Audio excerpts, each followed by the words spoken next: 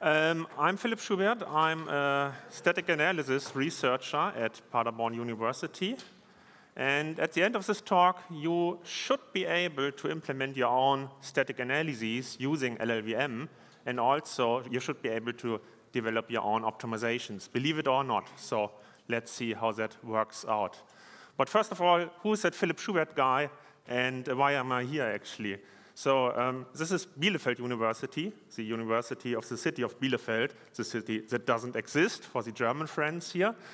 International people maybe have already heard about that, otherwise ask your German colleagues. But anyhow, this is the place where I got spoiled. Because a few years ago, I studied bioinformatics. And the algorithms involved in solving bioinformatical problems typically have a very bad asymptotical runtime. So you have O of n squared on a good day, and typically it's much worse, right? So that means it's hugely important to craft a really optimal implementation of your algorithm to really squeeze out the last bits of your processor, right? And what language can be used to achieve that? You're right, it's not C++, it's C. Because that's the language I learned in our operating systems course. It's still the case that at most universities there are no C++ courses, and we should probably try to change that in the future. And so I implemented a project for my master's thesis in C, and it really worked out. And yeah, I now C, right? And but I thought, okay, there had to be more, right? And then I saw all your crazy videos on Meeting CPP YouTube channel and CPPCon's YouTube channel and all that good stuff. And then I got interested and excited about C++, which is why I started a PhD on static program analysis, mostly for C and C++, really. So today we are going to talk about compilers and static analysis, because this is really where the fun begins. This is all the hard and difficult bits here, really. So by show of hands, who has this book at home? All right. By show of hands, who of you uses the Clang compiler in your daily software development? Clang format? Clang tidy? Clang static analyzer? Okay, that should be a bit more, because it's free, it's open source, it's out there. Go try and check it out. But anyhow, if you read that book, you will notice that static data flow analysis is only a small part of one chapter. So for compiler guys, yeah, data flow analysis is a thing. We need to use it in order to find some interesting program properties, which we can then use to build some cool optimizations, right? And here you see on the shoulder plate here, it even says data flow analysis. So this will be a major topic of this talk. So why static analysis, you may ask? Okay, let's have a look on applications and techniques. Of course, we have compilers, right? Compute interesting properties to build cool optimizations to make your program run faster. Bug finding nowadays, right? That's also a huge thing. Vulnerability detection, finding syntax violations, or even detecting violations of coding standards by tools of like Clang tidy, for instance, right?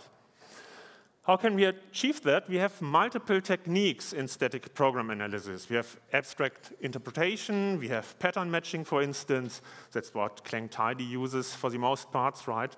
So it builds the AST of your compilation unit. Then using matchers, you can specify AST patterns that then the tool finds on your AST of the compilation unit. And then this may find or help finding code smells and bugs and potentially also vulnerabilities. You have type and effect systems, right? You all know and love it. In C++, you can really use the type system and make it a type-safe language if you wish to use it in that way.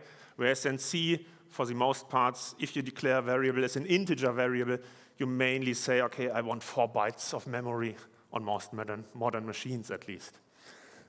Proof systems, I won't go into details about that. Symbolic execution, that's what the Clang static analyzer implements. That's a technique that analyzes all program paths of your program, yeah, path by path really, can be a bit on the expensive side, so that's why it's typically only really used for individual compilation units and not whole program. Although it could be used for whole program as well, but it will mostly never terminate, really. And then we have data flow analysis. That's, again, the main topic of this talk. So as you can see, static analysis is really useful for a lot of things, right?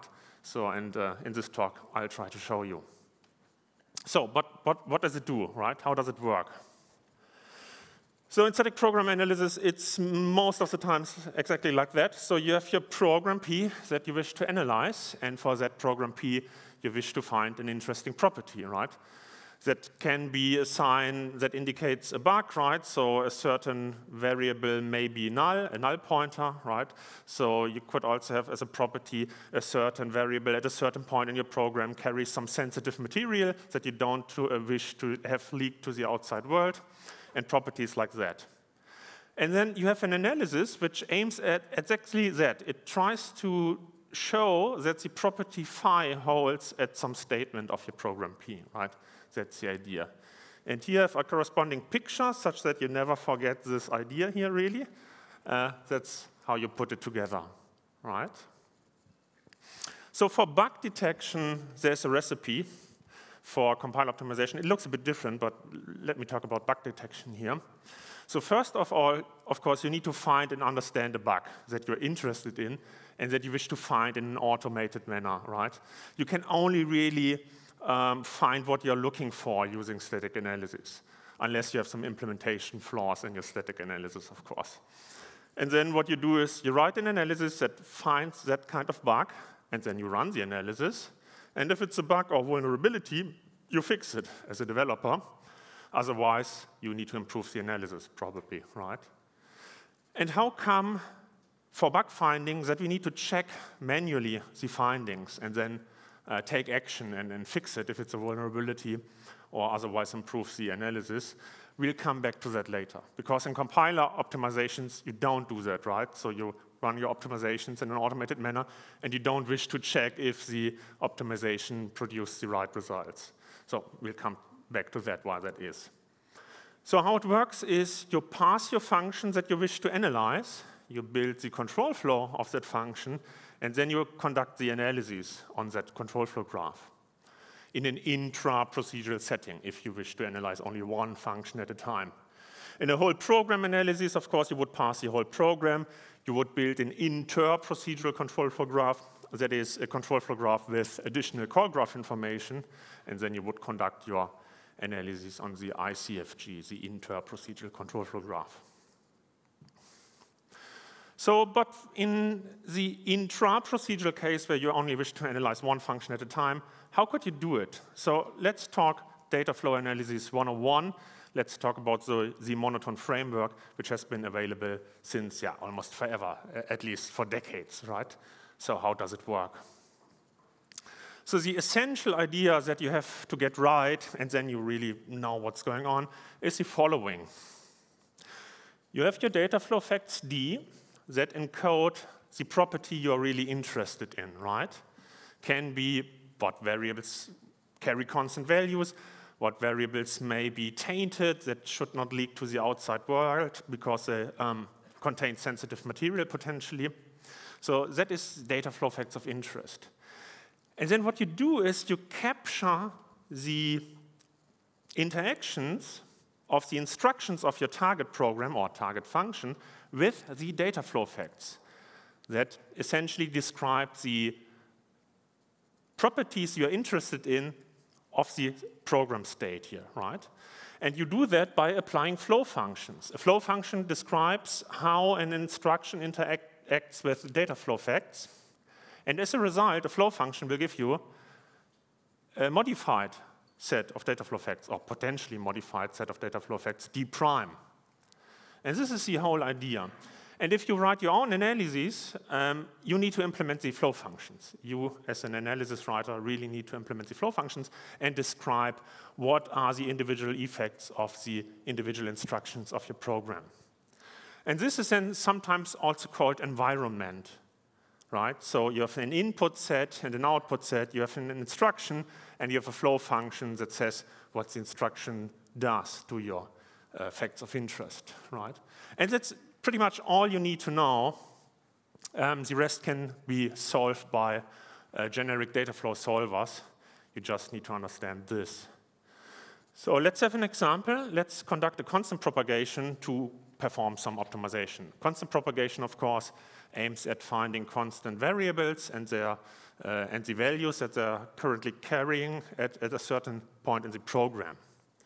So this should be your target program, and I hope the font size is large enough, but I believe so.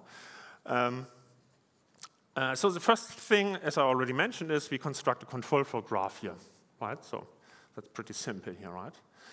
And then what we do is we propagate what we are interested in, and we are interested in constant variables and the values they are currently carrying.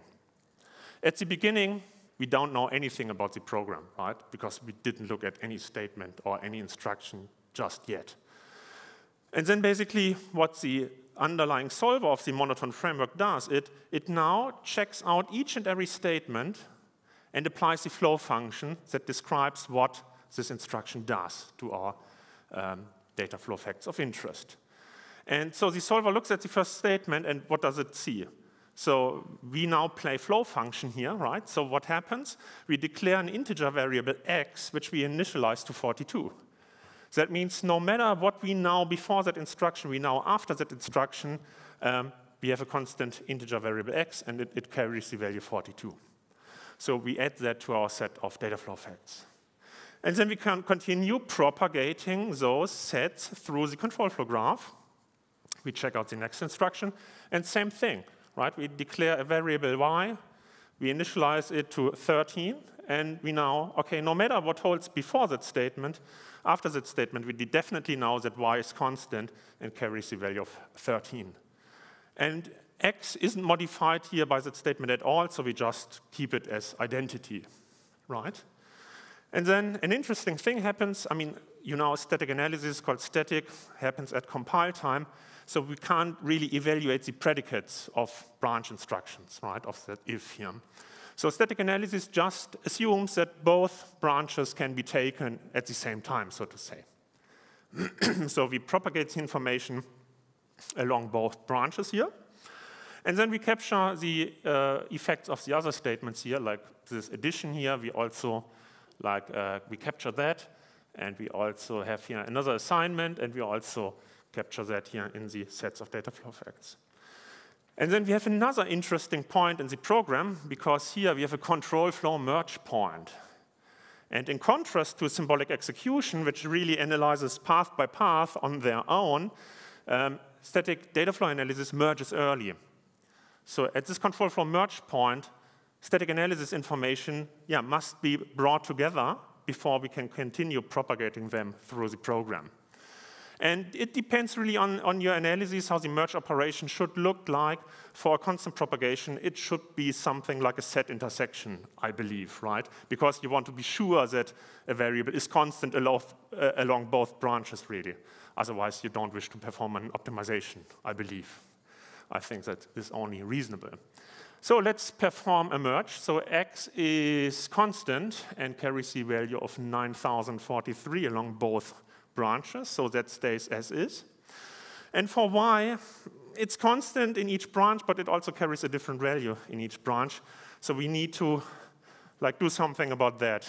And in this case, we just say, okay, we say the value of y is then top. And top is, I mean, we have an underlying lattice. I won't go into details here. Just this is a pragmatic approach here. But top means can be anything. I can't tell statically, right? And so then I continue propagating it here, and then I'm done in this example. Otherwise, the generic data flow solver of the monotone framework would otherwise use a worklist algorithm, and it would reapply flow functions for each and every statement and instruction unless you have a stable solution and the sets no longer change. And then you have reached your fixed point, and this is your solution. This is the information that you can then use to build an optimization.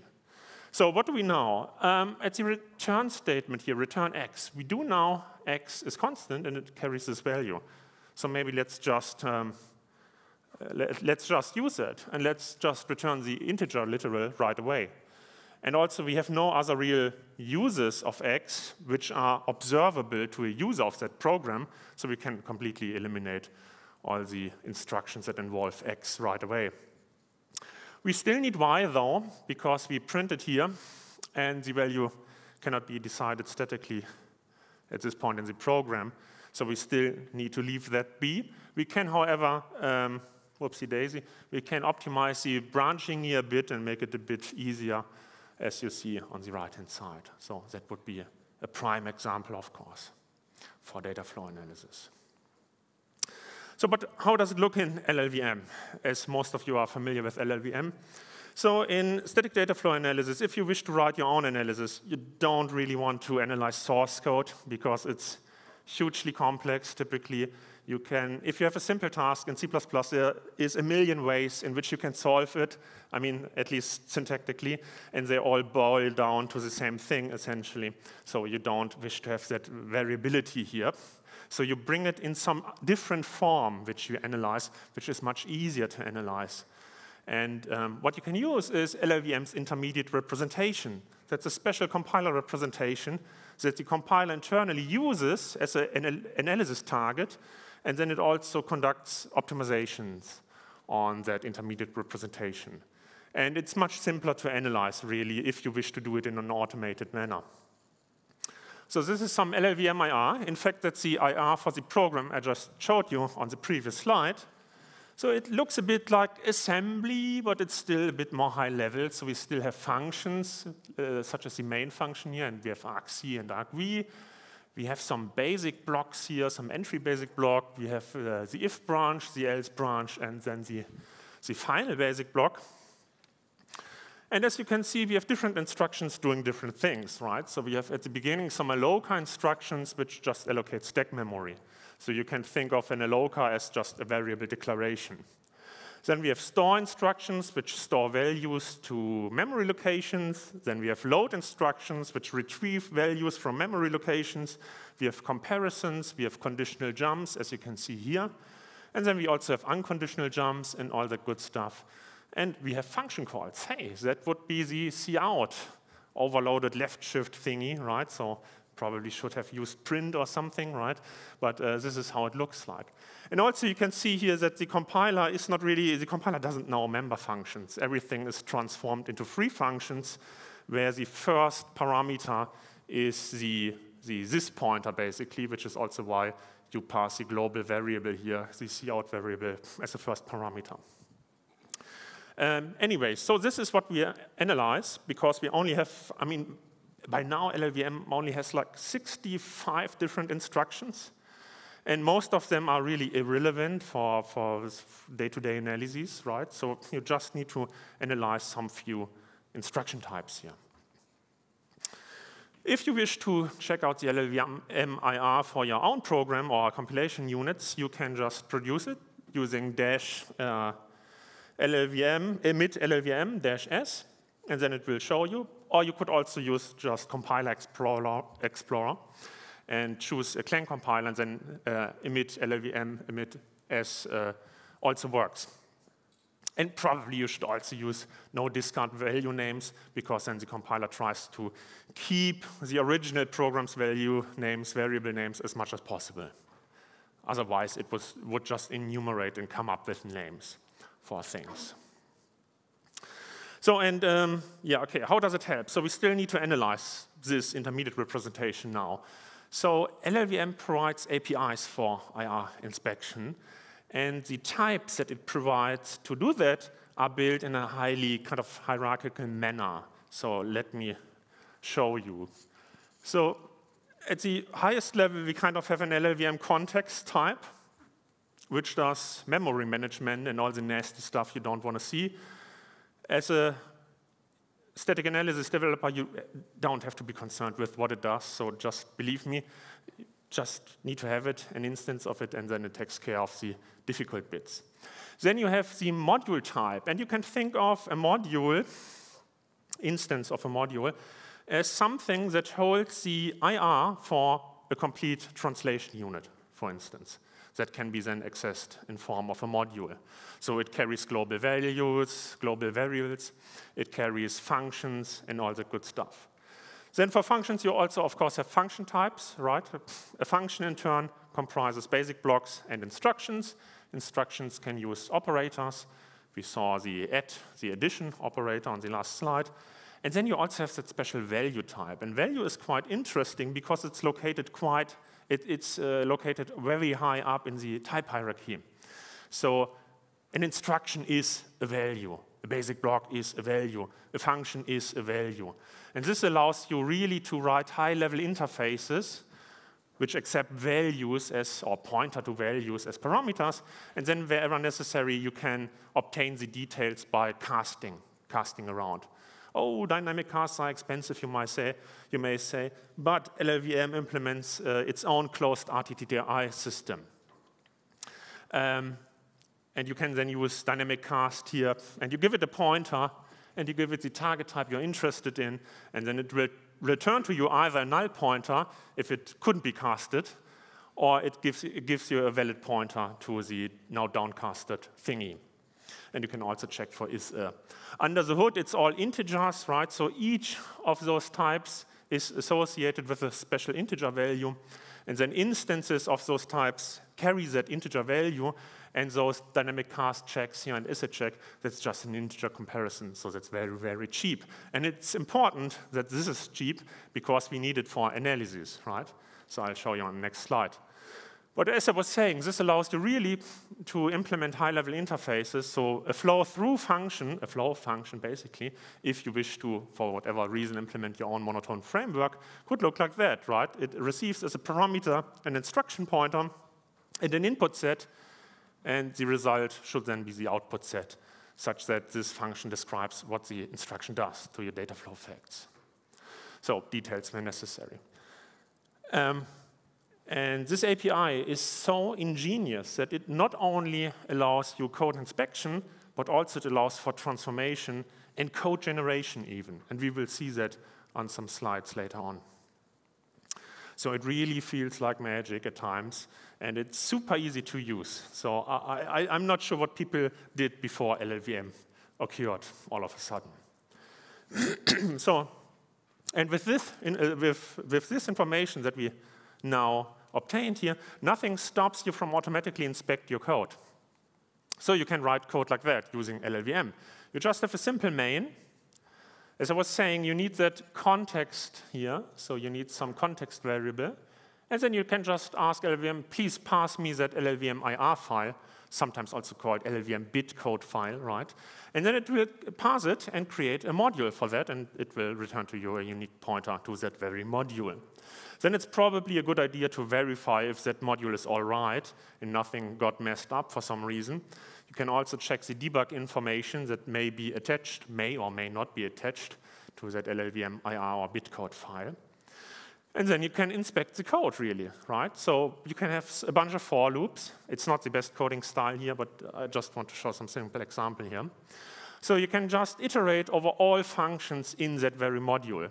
And then you can print the name of the function that you're just looking at. And then for each function, you can iterate the basic blocks, right? And then for each basic block, you can iterate its instructions. And then you can use the RTTI system of LLVM to check what kind of instruction it actually is. So you can ask, okay, is that instruction I'm just looking at, is it an alloca instruction? And if yes, it will give you the pointer to that alloca instruction, otherwise it will give you null. And then, I don't know, for show-off purposes here, can just print something. So as you can see, LLVM also has its own like streams, which are better than cout and what we have in the standard. And you can also check if an instruction is a call base, a function call, so to say. And then you can basically check if it's a direct function call or indirect function call to a pointer, to a function pointer or a virtual member function. So it's really, I mean, it's just a few lines of code, and then you can analyze your own code. And now the question is it too good to be true? And if I ask that question, the answer is probably yes. So let's see. Let's have a look at magic initialization. So you can write such code, and if you compile it with any compiler I know, it will throw a warning at you. It will say, okay, you are using the variable I here, and it's uninitialized, so please do something about it, right? I hope we can all see that right away. And then you fix your code and write code like that, and then every compiler I know is perfectly fine with that, doesn't report anything. So yeah, why is that really? The problem is here, we are messing around with addresses all of a sudden, right? So we are taking i's address and pass it to another subroutine, to a magic init function. Pointers are difficult beasts. I will elaborate on that more in the next few slides. So we need points to information all of a sudden. And also, in order for an analysis to find those issues, it would need to analyze across function boundaries. It would now also need to analyze the magic init function. And while analyzing main, jump into magic init, continue analysis there, and then jump back at some point. And compilers typically don't do that. So no warning. So a realistic analysis requires much more information, especially analyses for bug finding or vulnerability detection. You need information on type hierarchies. You need information, yeah, on points too, pointer relationships. You need call graph information. And depending on the complexity of your data flow analysis, which you actually wish to solve, you may even need results of other data flow analyses, right? So this example on the right-hand side should showcase that. So here, in order, for instance, to resolve that function call to f, I mean, we have multiple implementations of f, we first of all need points to information in order to find that s is actually pointing to an allocated type duper, and then we would also need the vtable information to see, okay, the duper implementation of f is actually being called here, such that we can give that information to the underlying analysis, right? Such that it continuous analysis in the right implementation of f, right? That would be an indirect function call here. And oh no, he's using a raw pointer. Yeah, just for the simple example here. All right, so can we do better in practice? So how is it done? What would you do to conduct inter-procedural analysis in practice? What can you do? I wanted to show to you the IDE framework, the Inter-Procedural Distributive Environments framework. That's still considered state-of-the-art, although it's quite some years now in age. So let's see, same program as before, but how does it work in IDE? We also still need the control flow graph for obvious reasons.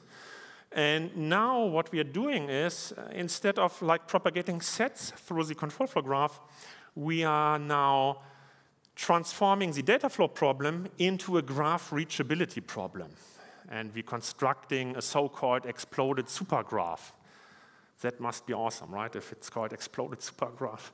So we have a special fact, a special bunch of nodes, which are in literature often called lambda facts, right? And they hold everywhere. So everywhere in the program, the lambda fact holds. It's like some special thing to make that whole concept work. And then we just propagate that node through the program, link it all together, right? And then we can do a reachability check for any given statement. So we can check here at this return statement, the node here represents lambda. Is it reachable from lambda? Yeah, it can be reached here. Okay, so this fact holds now. And then you also, in the same manner, you encode your other pieces of information you're interested in, really. So for the variable x, you would also just generate a new node and make it reachable from lambda by just drawing an edge. And as if that wouldn't be awesome enough, what you can now do in IDE, you can also use the edges, and you can perform computations on those edges, and you can use those computations in lambda calculus. So using lambda functions, you would now be able to specify computations or modifications made to your variables. And here we're just saying, okay, we have that constant lambda function which always returns 42 to denote, okay, this variable, is reachable, so it's constant, and its value would be 42. We continue propagation, and I left out, whoopsie daisy, I left out all the identity functions here for the most bits and pieces. And we also have some further modifications here. So the 9001, the addition we would also add as a lambda function. And here the plus 9001 in the other branch would also model as a lambda function, right? So the same we would do for y, and then continue propagation. And then we are done. And if we now wish to kind of obtain x's value at the return statement here, we would just conduct a reachability check. So we would now go to the node in the graph which which represents x, which would be this one here, and then we do a reachability check. And while performing the reachability check, we just collect all the lambda functions, compose them, potentially also merge them at this merge point, and which gives us an expression here that can then be evaluated to the value of 9043. So then we know x is constant and carries this very value. So isn't that cool? And what's even more cool, that is the really fancy part here. Once you analyze the complete procedure, you can build summaries, right? You can just compose everything on the way to this node here, and then you just have one huge function, which is then often called jump function, which describes the whole effects of this procedure on the variable x and y and lambda, right? So we can build summaries. That's the ingenious thing here for IDE. So as you saw, it's flow sensitive, it's intra-procedural. We would be able to also propagate across functions. And it's context sensitive, and it's even infinitely context sensitive by design, because we build summaries. And once we analyze a function, and this function is called again in some different context, we can just plug in the summary and don't need to reanalyze.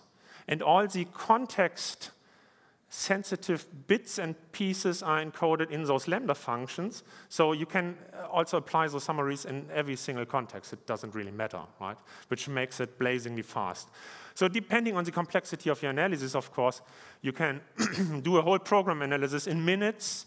If you wish to compute a more complicated property, it can also take a few days. So you need to design your analysis in a smart way, right? It's complex. I mean, I just oversimplified here a bit, probably. So the actual implementation is like 3,000 lines of complex, crazy complex C++ code. And it only really works for distributive problems. I don't expect you to know what that means.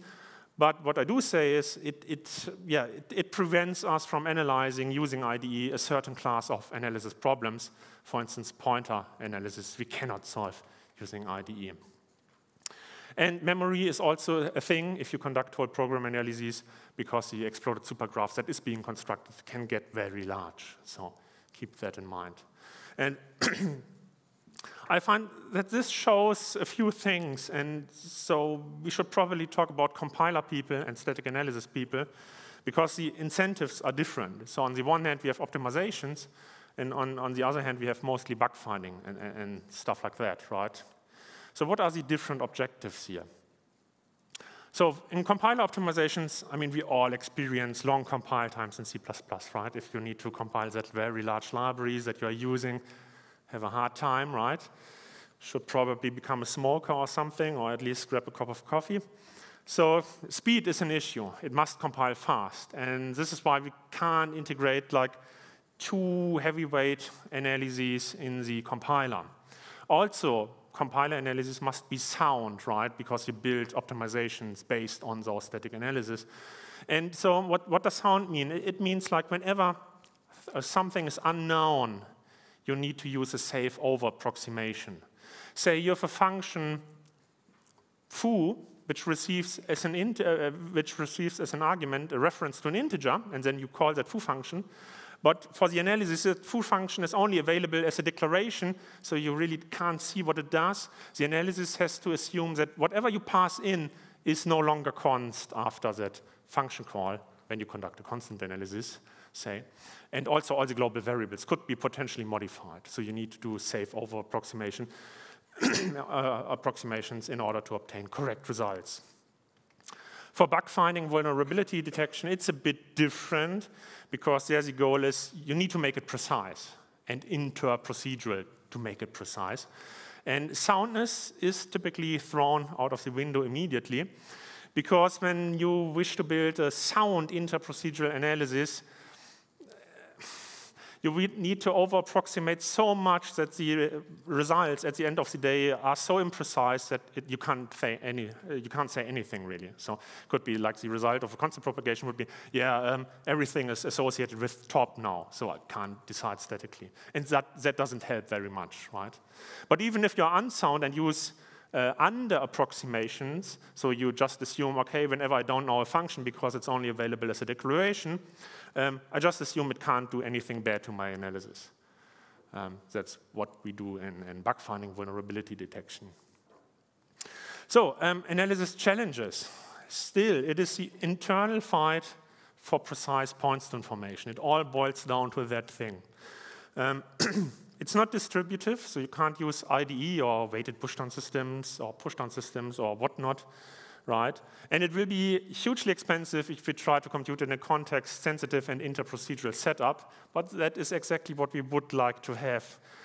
If you wish to compute that, you would need to use something which is called the call string approach, which is basically the monotone framework on steroids. So whenever you propagate data flow information into a call target, you attach a call string to it, such that you know once you analyze the callee where to return. Otherwise, you have no clue where to return. You need to return to all possible return sites, which increases in precision and makes the results unusable at the end of the day. So, you need that, and that's a problem. And pointer analysis is an undecidable problem, like most other types of analyses. And that's a huge problem, makes it really difficult. And you may wonder, okay, restrict doesn't look too bad after all, right? Because it was exactly introduced for this purpose, at least in some older C specification, it was part of the language. Correct me if I'm wrong here. And the idea was, okay, if the compiler can't compute it really, help the compiler. And we do some arithmetic here through indirection using pointers, right? And what do we do? What do we need to do in the first example? So we need to conduct a load, right, and store 5 to variable A. We need another load to store 6 into B. And then B and A could alias. They could point to the same memory location. We can't tell. This is why for the addition we need, once again, to load from A to be sure to have the correct value before we do our addition and then return the result.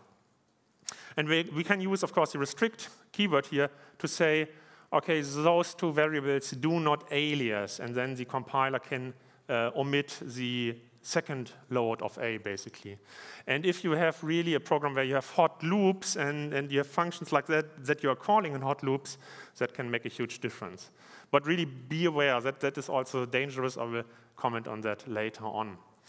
So what are further challenges? Scalability of whole program analysis is still an issue. So you can design analyses that are able to finish in minutes, even for million-line programs.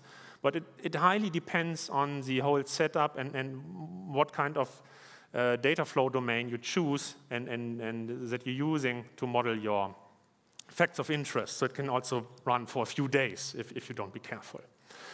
Analysis precision. Noise to useful information ratio. I mean, if you run an analysis over at the nightly build and then developers come back to the office next morning and you throw 50,000 potential bugs and vulnerabilities at them that the static analysis found, they are not happy about that. They probably just throw their notebook out of the window and leave the office again, or never use that tool again, so that is still an issue. And then complexity, of course. Most problems in static analysis are undecidable, so this is not only hard in theory, it's even harder in practice if you need to implement those concepts, because you must craft implementations that are as efficient as possible in order to make the best of those techniques. And for that reason, we started a static analysis project, which is called Phaser. It's on GitHub. Go check it out. And in that project, we implemented concepts of static analysis that are too expensive to be integrated into the compiler. So, and don't blame me. I mean, I started developing that framework when I was still learning C++. So some parts look probably very nasty, but we have grown a user base by now, and we are continuously improving on the project. So if you want to join, just drop me an email. We could probably use your help. But now I want to show you how to write an LLVM-based analysis. And I want to show you that this is really nothing dangerous here and nothing too complicated. Let's have a look how you write an analysis pass in LLVM. So we wish to write an analysis that finds all direct function calls to foo, given a certain target program. And so an analysis implementation just corresponds to a class implementation. So you implement your class called site finder analysis. This is the name I came up with. You use a mix-in pattern to mix in some LLVM infrastructure, such that the LLVM analysis infrastructure and optimizer can understand what this class is and is meant to be. But just using the mix-in pattern, that's relatively easy. And then essentially, you are specifying what your result type is. And since we wish to find all direct function calls to foo, we just have a set vector of call sites here as a result. And then we have one function that does the analysis. It always has to be named like that, and it always must be static. And it returns our result type that we just described here using that using directive. And you obtain, as an analysis writer, you get a reference to the module that you should analyze, and you also get a reference to the module analysis manager. And recall, on one of the last slides, I said, okay, more complex analyses sometimes need additional information from helper analyses. And the module analysis manager is the thing you can ask for additional helper information if you really need them. We don't need them here, so we just ignore that parameter. And yeah, then we just iterate the functions of the module. We iterate their basic blocks, and we iterate their instructions. And we check if the instruction is a call site that calls a function, and if that is a direct function call, and the function that is being called is named foo, then we put it in our result vector and return it at the end of this analysis. Right? So only very few lines. Very simple. So based on this simple analysis, let's now conduct an optimization that uses the information of the analysis path. And I mean, it's pretty much the same. An optimization in LLVM is just a class implementation. You mix in, again, some information that the LLVM infrastructure provides, and then the optimizer needs to understand what you're trying to do here. And then it's only also just an implementation of the run function here. This function always needs to be called run. You get a reference to the module under analysis. And again, you get a reference to the module analysis manager. And this time, we need the module analysis manager, because in order to conduct our transformation here, we need the information from the analysis that we just wrote. So, and we can just ask, yeah, please give me the results of that analysis. And then we get a vector of all those call sites that comprise direct function calls to foo. And in our transformation, it's not much of an optimization, but it's a transformation in any way. Anyways, we try to replace those function calls to foo with function calls to bar. So let's do that. Let's apply the transformation. So we just iterate all the call sites that the analysis found, and then we can use the LLVM API to generate new intermediate representation. So we can now also use code generation. So we can ask LLVM constant int ... get, : get, and that is a factory function, which now produces a new constant integer, which we initialize with the replacement counter, which sits at 1 at the beginning. Right? And we also say, okay, we wish to have that integer of a 32-bit size. And since we also pass as a parameter the context, the lifetime, and all that memory management that you don't really wish to do, that is handled by the LLVM context, as I mentioned earlier. Then we also create, and create is also a factory function, we create the new call site, which calls to the replacement function bar. And as a parameter, we give to that bar function the constant integer that we just created. So we have a function called bar, and then it receives a literal here, in that case, namely the replacement counter transitively. And then we can use it and replace the old call site by the new call site that we just constructed, and then increment the replacement counter, so that each call site gets a an incremented counter, really. And then at the very end, we need to return something, and we need to return the preserved analyses, because the transformation path modifies IR. We need to tell the path manager that calls us later on what we modified and what analyses that may run previously we just broke, right? So you can now in detail specify what other analyses may need to be recomputed because you just heavily modified the IR, right? Here we are lazy. We just said, OK, I'm modifying everything, so please do recompute everything. And then it's up to the optimizer infrastructure to schedule like what happens in a sensible manner, right? That is also a hard problem in compilers, but I won't go into detail here. So now we can put the pieces together. I mean, that is pretty much the same left-hand side as before. So we just pass a module that we wish to modify. Then we set up a bit of path infrastructure, right? So path builder, module analysis manager, we register our analysis. And then we register our transformation path, the call site replacer. Maybe it's also a good idea to add a verifier at the very end, just to make sure that we didn't mess up anything. And then we can apply it and run that infrastructure on our target module. And then we can just print the modified module to the command line, for instance, just to showcase how it could be done. All right, so do developers really know better than the compiler? We also wanted to talk about that. Unfortunately, at some point, the compiler could need your help, as the restrict keyword shows here. So yeah, because we are lacking, in compilers at least, I mean, in theory, you can have your own very precise pointer analyses, which are very expensive, but can't be integrated into the compiler. But what the compiler currently provides is not very good, so you are lacking precise points information, and especially you're lacking inter-procedural points information, which led to this restrict keyword here. And this would be the assembly that is generated. And as I promised before, you really save a load here. And yeah, you don't need to reload from A. But as always, I mean, if you lie to the compiler and you pass in something that actually does alias, the code is just wrong, right? So you need to be very careful if you really have to use it. Yeah, measure it if it makes sense. But, and you may say, OK, restrict is not a C++ keyword, at least not an official one. Yeah, but compiler writers don't care, right? You have all your fancy compiler internal keywords, underscore, underscore, and then all things blow up that you can use here instead, right? So every compiler now implements that. Const expression, does it help? So let's have a look. Let's just have a normal version of the factorial function and then just call it with a integer literal here. And the LLVM AR that is generated is the following. So we have code for the factorial function, and then the function call in main is optimized. So you don't need constexpr in that case.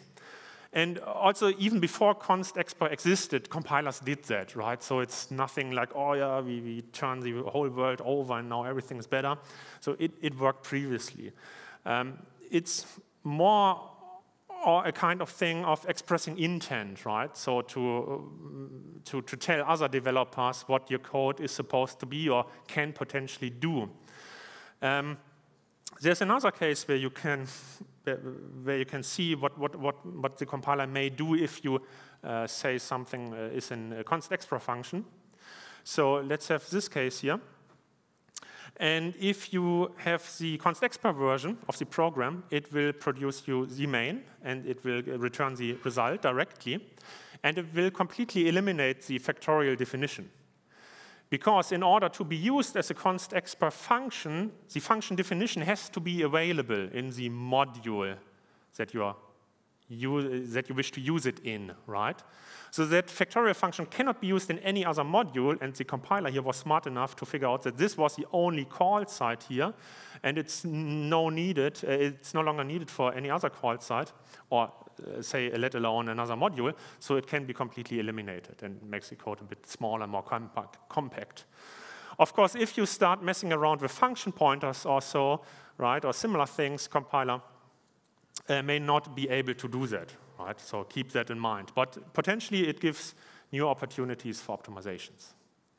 noexcept, same thing. If the compiler can see your code and if the information that need to be computed are not too complex such that it can't do it, it automatically knows if your function throws or doesn't throw, so why using noexcept? Again, it's for expressing intent, right? So in the ordinary case, in the good old times, you would write code like that, for instance. And let's assume we only know about the declarations of foo and bar. We don't know their definitions. And if you look at the corresponding LLVM intermediate representation, you see that the compiler needs to invoke every function call in the try block. What is invoke? Invoke is similar to a call, ordinary LLVM IR call instruction, with the only difference being you have an exception handler attached to it, right? So you have your ordinary destination, where you would continue if that function that is being called, like foo, for instance, if that is executed normally and you don't have the exceptional case, you would continue at the invoke continue label. And if that function throws, you go to the unwind label here, which is the %lpad here. That's just the name for the basic block, which is then executed, which contains the exception handler. Same holds for the bar function, right? Could potentially throw, so we need to invoke it and also at the exception handler. So, but you can also say noexcept, even though the function may throw, of course, then just std terminate is being called, right? So when termination is an acceptable response, you can also just add the noexcept keyword, right? And it may help the compiler to kind of like, it gives room for internal optimizations, I should say. Right. Same situation here, so we only have declarations of foo and bar, and on the left-hand side we have the same usage pattern, so we still are calling foo and bar in the try block. And the LLVM IR now looks as follows. So the foo function may throw, we don't know, the compiler doesn't know because we don't know its definition, so it still needs to be invoked. Bar, on the other hand, is marked as noexcept, so, and here you can really see it's just only called, so no exception handler is registered or whatnot, right? And if you lied to the compiler, std terminate is being called, and then, it's your business, right? It's end of the game. So it gives opportunities to the compiler, and also it's like for expressing intent. So let's draw some first conclusions here. Static analysis is pretty cool, and compilers are awesome, I'd say. So, and compilers, as you saw, heavily rely on static analysis information. But some tasks are statically undecidable. And unfortunately, any interesting general program analysis is undecidable. But, we should still do it, right? We can still compute lots of useful information that the compiler then can use to conduct optimizations, or we can use for bug finding, vulnerability detection. So now how static analysis works, and write your code accordingly. So do now what it means if you have procedure boundaries at certain points in the program. Do now the implications that using pointers and global variables bring with them. So do now what an analysis can compute for you and what it can't do for you. And then help the compiler to figure it out by writing code that expresses intent. Right? That's the best advice I can give. So an example here, I teach a C++ course as well at Paderborn University, and there's a project at the end of the semester, and one tiny bit of the algorithm that the students need to implement is finding the maximum of 4 values. Right? And as it turns out, you can do that in multiple different ways. So I see code like that from the students, which is, it does what it does, right? But it's also crazy. Then you have the most efficient solution, right? So you can get away with just 3 comparisons. That's also perfectly fine. And then you can just be lazy and crawl to the standard STL library, right? Algorithm. And so now let's have a look at the assembly, actually. So this is O2 optimized with the most recent Clang. So, even for the left-hand side, the compiler, even the optimizer couldn't figure it out and just generated like some 28 lines of assembly, which do many unnecessary things. And for the code in the middle, so the max smart implementation and the max lazy implementation, this is the assembly being generated. So sometimes it's also okay to be lazy, to just express what you want your program to do, such that the compiler optimizer can see through it. And so you don't need to be necessarily smart. So to conclude, keep in mind how static analysis works, now its limits, now what it can compute, and now the things it has trouble with, such that you can write code that aids the static analysis and the compiler, such that it can produce the kind of optimal code, really, right? So also don't be naive, but also don't be smart. So somewhere in the middle ground is a good thing, I'd say. And if you're interested in static analysis and those kind of things, talk to us. I mean, I already talked about the Phaser project where we implement stuff that's too expensive to be put into the compiler. We really need your help, right? It's crazy complicated, right? And the more people we can get on board and have interested in those kind of things, the better. So just drop me an email if you're interested. And otherwise, I don't know, I am happy to take any questions, or I stick around for a few more minutes.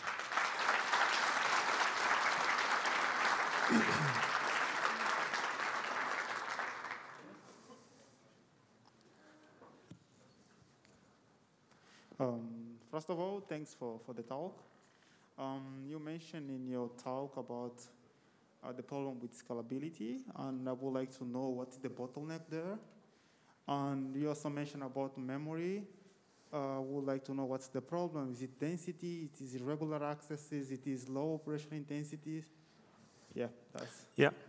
Scalability, the worst case runtime of the IDE algorithm is n times d squared, where n is the set of instructions of your program that you wish to analyze, and d is the domain of the data flow facts. And it's cubed, the domain of the data flow facts. In essence, what that tells you is the more data flow facts you need to create while conducting an analysis, the slower it gets.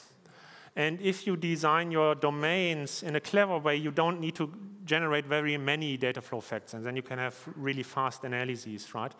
But if you need an analysis that is also, let's say, field sensitive and can distinguish individual fields, you typically need to generate much more data flow facts, and then it falls apart at some point, right?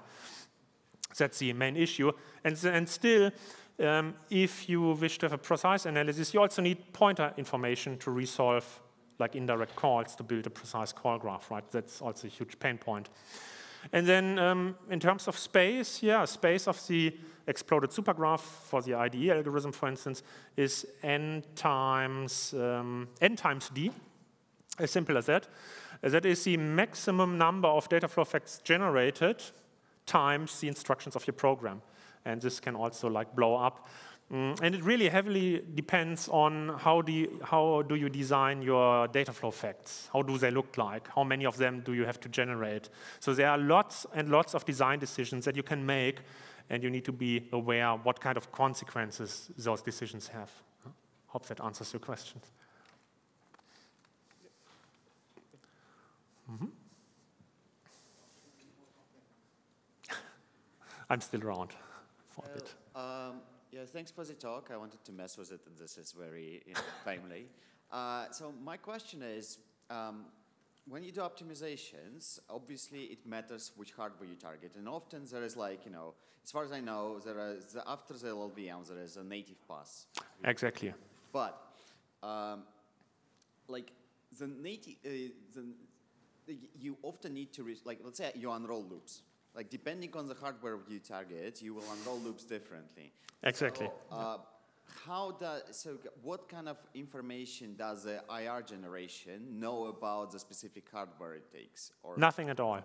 So LLVM IR is just really an intermediate representation that the majority of analyses and optimizations are performed on. And then, as you are mentioning correctly, when the actual machine code is generated from the then optimized IR, further optimizations may be applied that require information on specific hardware. And those kinds of information are really like oftentimes hard-coded, right? So what kind of loop unrolling should be done for what kind of architecture and so on. That's a whole different story, really complex. But, okay, so if you take which algorithm, I don't remember, but there is an algorithm that if you flip certain switches, will be vectorized, and you don't flip the switches, you don't get vectorization. Yeah. That obviously needs to know about the switches. So is it done after the AR generation then? Yes. Awful. Thank you. Thank you for the talk. I have a few questions from our online audience. First of all, Daniel Demidov, and I'm very sorry if I butchered the name, asked, how stable is LLVM's API? Does it change much or often?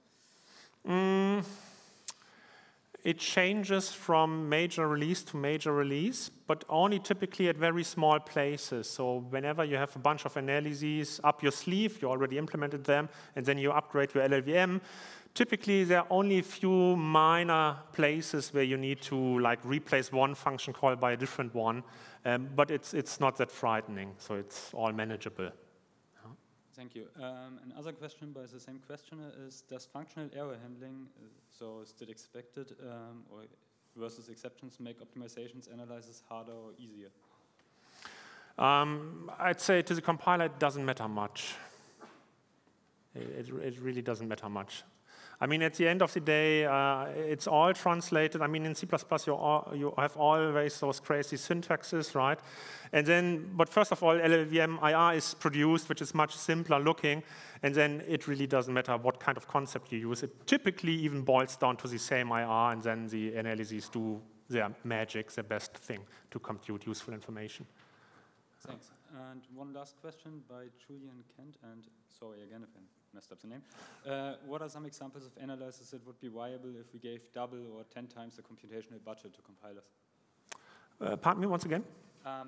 What are some examples of analysis that would be viable if we gave double or maybe 10 times the computational budget to compilers? Yeah, that would be definitely points to analysis. Then you would finally be able to put precise points to analysis into your compiler. Currently, I mean, LLVM, for the most part, at least, assumes your pointer information is rubbish anyways. So, but that could be improved, and I talked to compiler engineers from a major company, which I don't know if I can mention the name right here.